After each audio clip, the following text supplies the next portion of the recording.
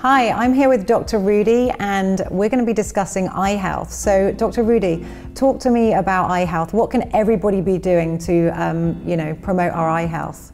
Well, first of all, eye health, you should be concerned about eye health when you're a teenager already, because teenagers would be exposed to a lot of sunlight. They go sunbathing, they go spring break, that sort of activity, outdoor activities. And ultraviolet light and ozone, and it can cause UV damage to the eye at a very early age.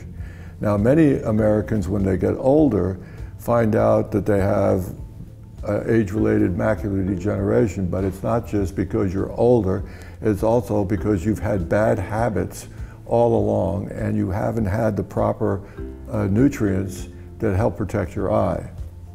So you mentioned proper nutrients. What are those nutrients to promote eye health? Well, omega-3s, both fish-based and plant-based omega-3s are important nutrients to reduce inflammation in the body. Then the carotenoids are very, very important. You have enough beta-carotene probably in your diet. However, lutein, zeaxanthin, and astaxanthin are extremely important because they cross the blood-eye barrier.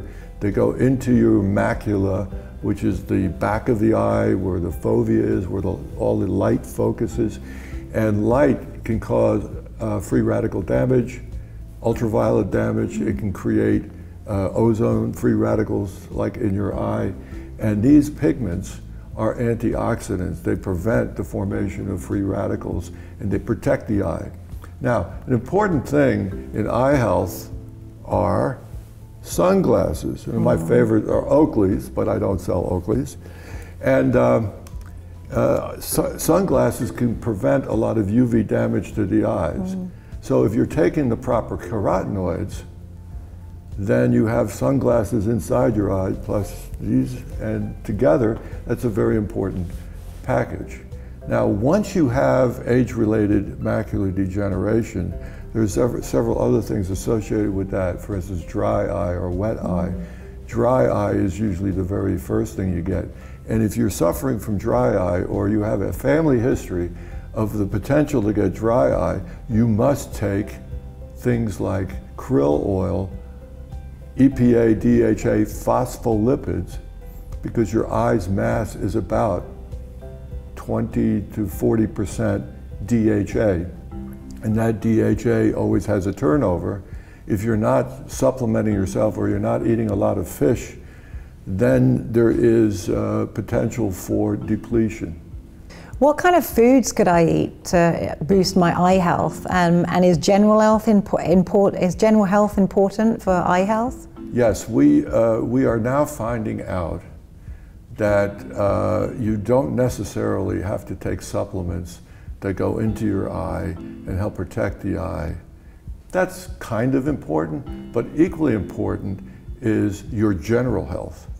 Now, I know several retinal surgeons, I know several eye doctors, I've talked to them, and they can look in your eyes and they can tell whether you have diabetes. They can look at your eyes to see if you have chronic inflammation. In fact, if you have chronic inflammation in your body, it will impact your eyes more than anything else in your body. So now we believe that a lot of eye problems are caused by chronic inflammation, long-term chronic inflammation. And it's best to eat foods that help put carotenoids in your eyes and improve your general health. So let's talk about things like you want to make sure you eat foods that are rich in B vitamins, fish, meat, etc. If you're a vegetarian, then you need to take supplements because you're not going to get that from the food you eat. You have to also make sure that you're getting the carotenoids, so lettuce, green things, beets, carrots, cabbage, all those things have lutein, zeaxanthin in it. Even corn I'm not a big fan of eating a lot of corn because it's very caloric and has a lot of omega-6 in it. However, corn also contains lutein. Lutein is very healthy for the eyes. So in general, if you can reduce inflammation in your body by exercising, having a proper diet, eating things rich in carotenoids, and also reducing inflammation by taking omega-3s like ALA perilla oil, chia oil, EPA, DHA phospholipids, the chances of you getting macular degeneration later in your life, in my opinion, is practically zero.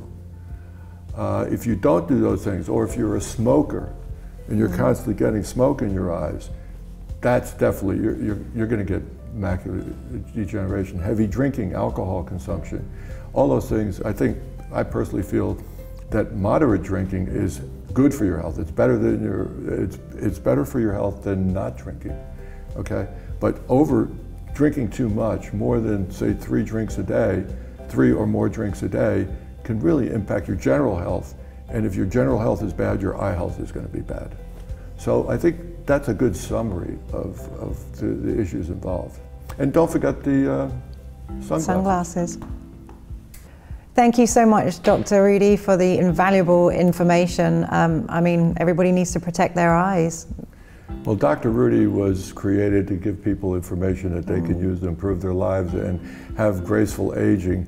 And there's one more thing I want to say, and that is this. One time I had a hand injury and I couldn't use my right hand. But you know, I have a left hand and I could do a lot of things. I'm ambidextrous anyway, but I'm just saying you can get along with that. However, if you start losing your eyesight, it completely changes your life. You can't drive. There's so many things you can't do, and there's no spare that can replace it. There are no eye transplants, for instance.